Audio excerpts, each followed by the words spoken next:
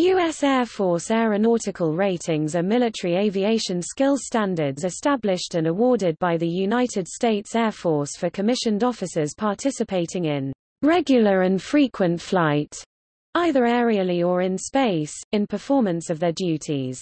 USAF aeronautical badges, commonly referred to as wings, from their shape and their historical legacy, are awarded by the Air Force in recognition of degrees of achievement and experience.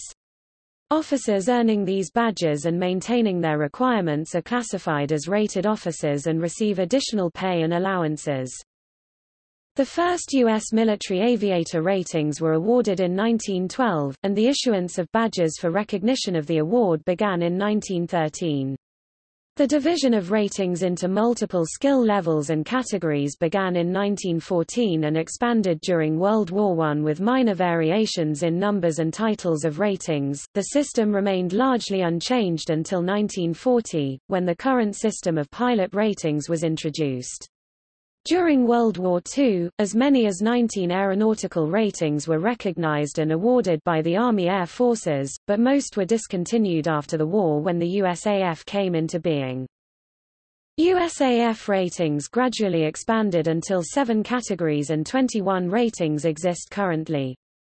The most recent change added the RPA remotely piloted aircraft pilot rating, effective 13 December 2010. Although in much smaller numbers, enlisted personnel were historically eligible to be rated until 1949. Since the later 1950s, highly trained enlisted personnel, along with officers whose duties do not include flying, are recognized by the awarding of Air Force occupational badges.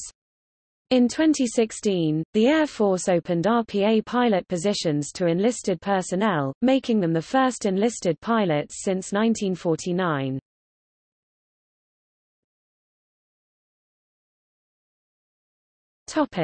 Overview.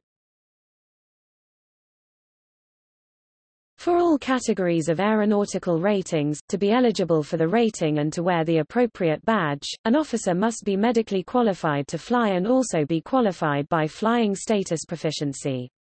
Certified flight officers who develop medical conditions that disqualify them from flying are classified DNIF, duties not including flying. DNIF may be temporary or permanent. Officers placed on permanent DNIF status are either cross-trained into another career field, or separated from the Air Force, depending on the severity of their medical condition. The astronaut qualifier is awarded only by the Air Force Chief of Staff for rated officers formally qualified to perform duties at least 50 miles above the Earth's surface and who have participated in at least one operational mission, and has a distinctive astronaut badge, consisting of a shooting star qualifier device superimposed on their rated badge. The 7 categories of aeronautical ratings, as authorized by Title 10, USC 8691, are Pilot, awarded by the Commander or Delegated Wing Commanders, Air Education and Training Command (AETC). Navigator, awarded by the Commander or Delegated Wing Commanders, AETC. Combat System Operator (CSO), awarded by the Commander or Delegated Wing Commanders, AETC.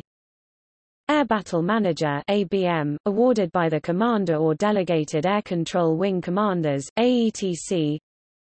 RPA Pilot, awarded by the Commander or Delegated Wing Commanders, Air Combat Command, or Commander, Air Force Reserve Command. Observer, awarded by the Senior Air Force Officer, National Aeronautics and Space Administration. Badge is identical to that worn by USAF navigators and CSOs. In current practice, is awarded with the astronaut distinguishing insignia to those USAF officer astronauts who are not previously rated USAF pilots or USAF navigators, CSOs. Although identical to the badge worn by navigators and CSOs, recipients are not graduates of USAF navigator or CSO training. Flight Surgeon, awarded by the Commander, USAF School of Aerospace Medicine.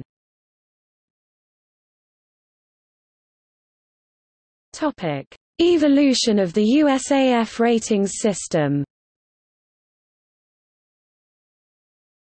From the Aviation Act 40 Stat.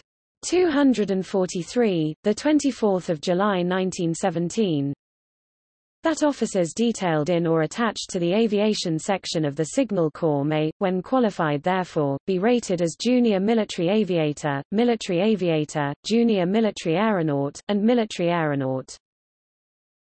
Provided further, that any officer attached to the aviation section of the Signal Corps for any military duty requiring him to make regular and frequent flights shall receive an increase of 25% of the pay of his grade and length of service under his commission.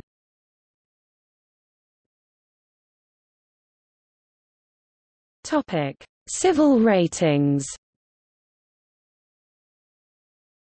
Aeronautical ratings were established on 23 February 1912, by War Department Bulletin No. 6, as a new measurement of pilot skill.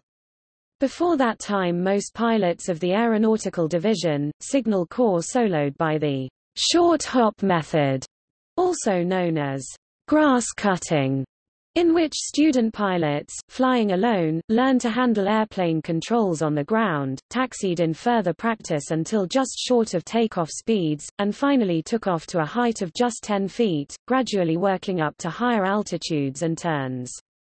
The practice resulted in the first pilot death only a month into training. At least 3 of these pilots had been previously instructed by Glenn Curtis at North Island Field, California. Concurrently, 2 pilots, future General of the Air Force Henry H. Arnold and Thomas Jewett Milling, were instructed by the Wright brothers and certified by the Fédération Aéronautique Internationale (FAI) in July 1911.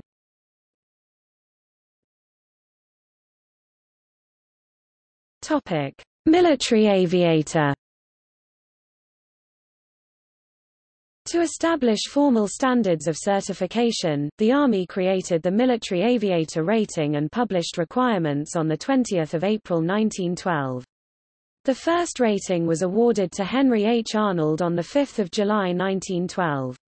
The first rating requirements were: attain an altitude of at least 2,500 feet, pilot an aircraft for at least 5 minutes in a wind of 15 meters, p.h. velocity or greater. Carry a passenger to an altitude of 500 feet, with a combined weight of pilot and passenger of 250 pounds or more, and make a dead-stick landing to within 150 feet of a designated point, and make a military reconnaissance flight of at least 20 miles cross-country at an average altitude of 1,500 feet. War Department General Order No. 39, dated 27 May 1913, certified 24 officers including Arnold as qualified, and authorized issuance of a certificate and badge. A number of designs for the badge were considered before the War Department chose that of an eagle holding Signal Corps flags in its talons, suspended from a bar embossed with Military Aviator, and had the dies manufactured. A group of 14 aviators still detailed to the Signal Corps was recommended on 29 September 1913 to receive the badge, and the 2 gold proofs were issued 16 October 1913, to Captain Charles Deaf Chandler and Lieutenant Thomas D. Milling, both of whom had also received the first ratings with Arnold on 5 July 1912. All 24 officers certified by GO 39, or their survivors, were eventually issued the badge. 2 levels of qualification were specified in War Department Bulletin No. 35 on 4 May 1914, with aviators below the rank of captain to be rated as Junior Military Aviator and those captain and above to be rated as Military Aviator. Similar ratings were created for the lighter-than-air branch of aviation, termed Military Aeronaut. On 18 July 1914, Congress established the Aviation Section, Signal Corps, incorporating, expanding and superseding the Aeronautical Division, and established in law both flight pay called the Aviation Increase and the awarding of ratings. The Act of 1914 authorized an aviation increase of 25% in pay to student pilots, 50% to those rated JMA, and 75% to those rated MA. Rated lieutenants who flew regularly and frequently were given the temporary rank, pay, and allowances of the next higher grade, because a provision also required 3 years' experience as a JMA in order to become eligible to be rated MA. All remaining military aviators had their ratings changed to JMA. None reacquired the rating and its aviation increase before July 1917. The National Defense Act of 1916 eliminated pilot age and rank eligibility restrictions and allowed captains to also draw the temporary rank, pay, and allowances of the next higher grade if required to participate in regular and frequent flight.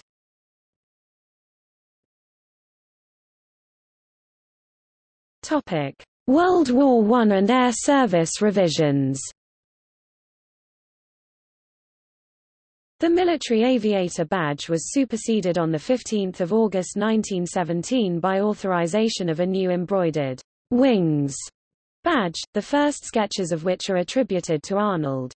A new rating, Reserve Military Aviator, was authorized on 3 June 1917 to rate pilots during World War I, with all ranks and grades being temporary.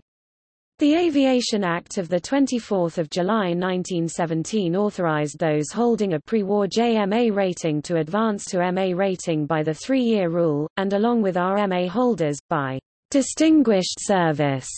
A wartime reserve military aeronaut rating for balloon pilots was also created, as was a rating of observer for both airplanes and balloons, bringing the total number of aeronautical ratings to 7. After the creation by executive order in 1918 of the Army Air Service, a standard wings and shield design for the rating badge, still in use today, was created by sculptor Herbert S. Adams of the United States Commission of Fine Arts and approved on 25 January 1919.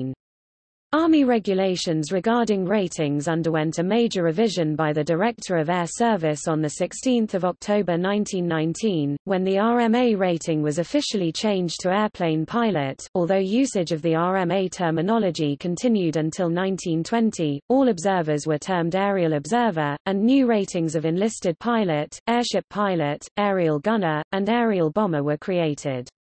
Among the new ratings, a 50% aviation increase was authorized for the enlisted pilot and 25% for all the others.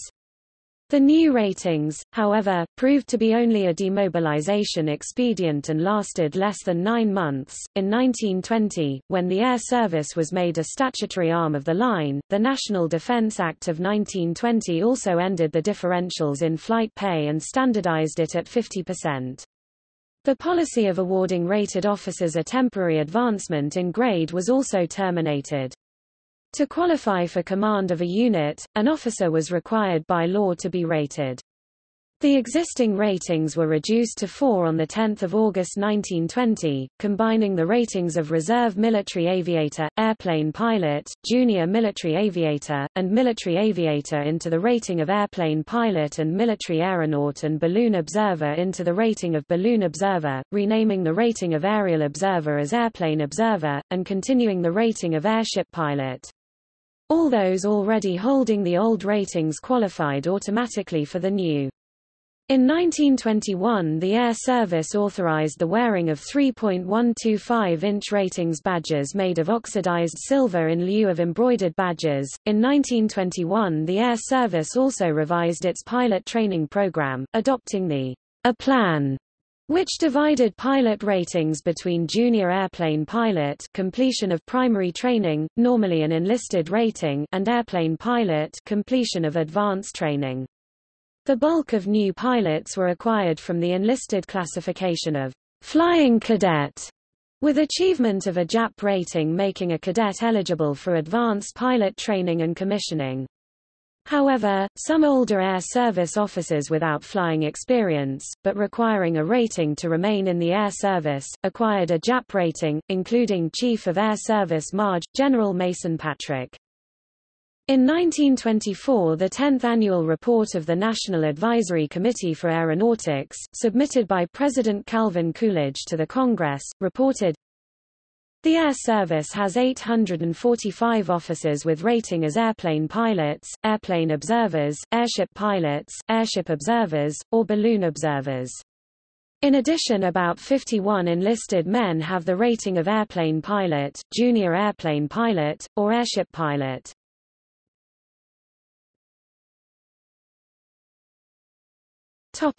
Air Corps, World War II, Cold War and post-Cold War changes. In 1926, the new Air Corps discarded the A plan in favor of the B plan, which awarded only a single rating, airplane pilot, requiring completion of all phases of a year-long, three-school primary, basic, and advanced flying training course. The airship school closed in 1928 for economic reasons, ending all increases and replacements in airship ratings. The Air Corps Act of 1926 mandated that 90% of all Air Corps officers be rated, and that for reasons of economy, by 1929 at least 20% of tactical pilots had to be enlisted men. However, the latter requirement was so utterly impractical it was circumvented by the Air Corps with the tacit approval of the War Department. The Air Corps had only 38 rated enlisted men in 1930, about 4% of all pilots, and nearly every enlisted graduate was being commissioned to decrease deficits in rated officers. Those remaining as enlisted men in the regular army held reserve officer commissions in the event of war. In 1936, Maj. General Frank M. Andrews, commanding the GHQ Air Force, promulgated a policy requiring newly minted pilots to spend a year flying single-engined aircraft and accruing 750 logged flight hours as a prerequisite to becoming a bomber pilot. 7 years of military flying experience and 2,000 logged hours qualified a pilot as an airplane commander in the GHQAF. In 1937 the Army formalized the requirement, creating a new advanced rating of military airplane pilot, setting 12 years as a rated pilot and 2,000 hours of flight time as the standard.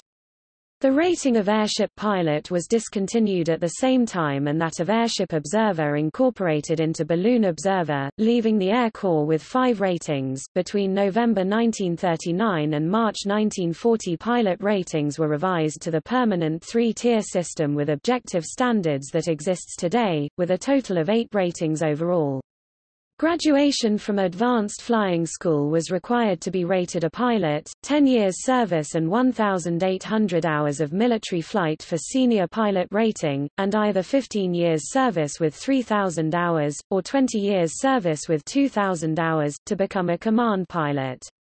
For both advanced ratings, hours as a pilot or navigator, a specialization then performed only by rated pilots, were calculated at 100%, but military flight hours in any other capacity were calculated at a 50% rate. The Air Corps also divided the former airplane observer rating into that of combat observer and technical observer. Navigator was recognized by the United States Army Air Forces as a rating and authorized its own badge on 4 September 1942, one of a number of new wartime ratings that included Bombardier, the Glider Pilot, Liaison Pilot and Service Pilot ratings (NB). These 3 ratings were typically awarded to soldiers on the basis of prior civilian flying experience, with a higher age limit and relaxed medical requirements for entry versus the normal pilot training pipeline. Their duty assignments were limited in scope, and enlisted aircrew ratings. Combat Observer was renamed Aircraft Observer. All of the wartime ratings except Navigator were discontinued by the USAF on 26 July 1949, with Navigator and Bombardier merged into a single Navigator rating and the badge design being changed in 1951 from that of an armillary sphere flanked by wings to that of the USAF shield flanked by wings. At this time, a tiered system of ratings based on hours and years of service was also implemented, with Senior Navigator and Master Navigator following the same precepts as Senior Pilot and Command Pilot. Beginning in 2011, the rating of Navigator was retitled, replaced by the Aeronautical Rating of Combat Systems Officer (CSO), with the same badge insignia as Navigator. This title change was intended to place the CSO more in line with their Naval Flight Officer (NFO) counterparts of the U.S. Navy and U.S. Marine Corps, especially since the latter have historically enjoyed more robust operational flying command and major command opportunities, to include promotion to 3-star and 4-star rank. Although observer ratings were also discontinued by USAF in 1949, the observer title was revived in 1981 when a rating was created for otherwise non-aeronautically rated USAF officers who completed NASA mission specialist astronaut training and subsequently flew in space. Flight surgeons were rated and received the aviation increase between 1918 and 1920. The rating was discontinued in 1920, however, and flight surgeons as a military profession were neglected by the headquarters of the successive Army Air Arms until late in 1939. In July 1940, the recommendations of a board of flight surgeons appointed by General Arnold were adopted, standardizing ratings requirements as graduation from a class A medical school, completion of a 1-year rotational internship, completion of the School of Aviation Medicine course, 1 year's service in the AAF as an aviation medical examiner, and 50 hours of logged military flight. The flight surgeon rating received its own distinctive gold badge on 3 March 1942, which was changed to the standard oxidized silver wings in 1944 to avoid confusion with naval aviator badges.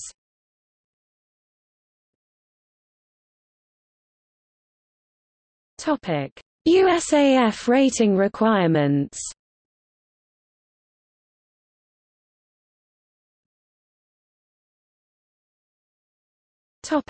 Pilot ratings.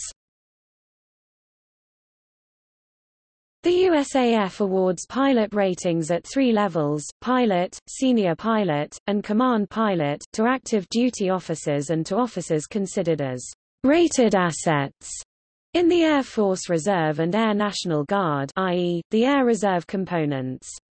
Rating standards apply equally to both fixed-wing and helicopter pilots. The following additional criteria are required to be rated as a USAF pilot.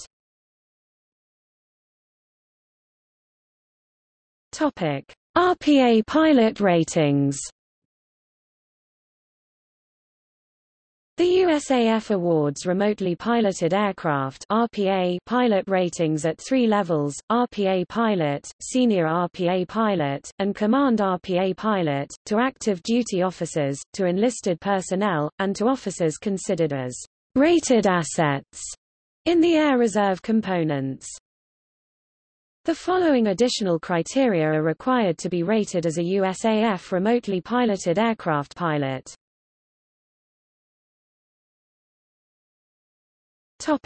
Combat System Officer ratings.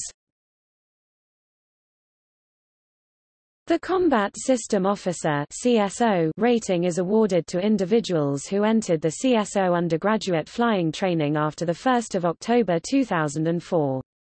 The USAF awards Combat System Officer ratings at 3 levels: Combat System Officer, Senior Combat System Officer, and Master Combat System Officer, for active duty officers and officers considered rated assets in the Air Reserve components. The insignia is identical to USAF Navigator, but rated navigators who are not CSO rated are not eligible for award of advanced CSO ratings. The following additional criteria are required for rating as a USAF Combat System Officer.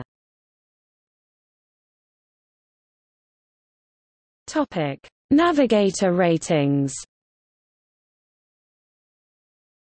The USAF awards Navigator ratings at 3 levels: Navigator, Senior Navigator, and Master Navigator, for active duty officers and officers considered rated assets in the Air Reserve components.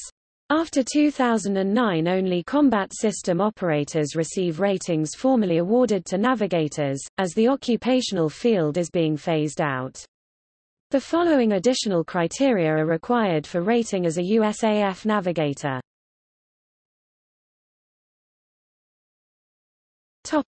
Air Battle Manager ratings. The USAF awards Air Battle Manager ratings at 3 levels: Air Battle Manager, Senior Air Battle Manager, and Master Air Battle Manager, for active duty officers and officers considered rated assets in the Air Reserve components. The following additional criteria are required to be rated as a USAF Air Battle Manager. Topic: Observer ratings. The USAF awards observer ratings at 3 levels: Observer, Senior Observer, and Master Observer, for active duty officers and officers considered rated assets in the Air Reserve components. The insignia is identical to USAF Navigator, CSO, and is typically only awarded as an observer insignia with the astronaut emblem to USAF officers who have completed training as NASA mission specialist astronauts, have flown at least once in space in the Space Shuttle and/or served at the International Space Station, and are not otherwise rated as USAF pilots or USAF navigators, CSOs. The following additional criteria are required to be rated as a USAF observer. Topic: Flight surgeon ratings. The USAF awards flight surgeon ratings at 3 levels: Flight Surgeon, Senior Flight Surgeon, and Chief Flight Surgeon, for active duty officers and officers considered rated assets in the Air Reserve components. The following additional criteria are required for rating as a USAF flight surgeon. Pilot physicians. Flight surgeons may also perform duties as pilot physicians, Air Force Specialty Code 48VX. The purpose of pilot physicians is to provide integrated operational and aerospace medicine guidance in the research, development, testing, and evaluation of Air Force systems and missions to realize the greatest effectiveness and cost savings. Pilot physicians were previously assigned only to an operational flying squadron in their respective aircraft, with their main assignment as a pilot, but also with clinical duties seeing patients, usually the flight medicine clinic, depending on the pilot physician's medical specialty. On 21 April 2011, the Pilot Physician Program (PPP) was completely revised to make the most of the special resources of Air Force officers who are simultaneously qualified both as pilots and flight surgeons, with a senior pilot physician selected by the Air Force Surgeon General to be program director, and assignment of designated command, staff, research, training, and education billets as well as duty in operational units. A P48VX specialty code is assigned to those on aeronautical orders as a pilot physician and assigned to one of these designated PPP billets. Pilot physicians are entitled to conditional flight pay (ACIP), that is, only if assigned to an active flying position and flying a prescribed number of hours monthly. In addition to being a rated pilot and a rated flight surgeon, a pilot physician must have completed at least 3 years of operational flying and 1 year as an operational flight surgeon, with a provision for assigning applicants without flight surgeon operational experience to a base where they would likely become a first assignment pilot physician. The revised program allows flight surgeons access to undergraduate pilot training and remotely piloted aircraft (RPA) pilot training, 1 slot per year, allows participation of flight surgeons with experience as navigators, electronic warfare officers, RPA sensor operators, and flight test engineers as navigator physicians or flight test physicians, and authorizes pilot physicians to compete for assignment to USAF Test Pilot School. Pilot physicians are defined by 4 core competencies to achieve program objectives, providing expert guidance through the synthesis of operational and medical experience, conducting research by applying operational insights to studies, basic and applied science, relevant research, development, test and evaluation (RDT&E), and operational test and evaluation (OT&E), teaching aircrew, senior Air Force leaders, and medical personnel on subjects of particular expertise, and conducting analysis to provide recommendations for operational systems, environments, and mishaps, and solutions to human performance problems. Pilot physicians are eligible for advanced ratings as both flight surgeons and pilots. They may apply toward advanced pilot ratings any USAF pilot years of aviation service, months of operational flying duty, and total flying hours accrued before achieving flight surgeon status. After attaining status as a pilot physician, all hours flown as a pilot, and months of operational flying duty credit accrued as a pilot, are dual credited toward both advanced pilot and flight surgeon ratings as long as the officer is on aeronautical orders as an active pilot physician.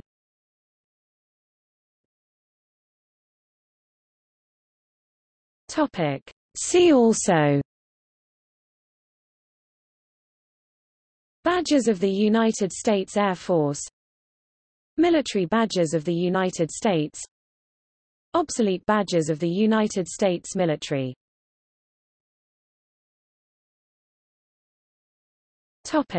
Notes. Footnotes. Citations.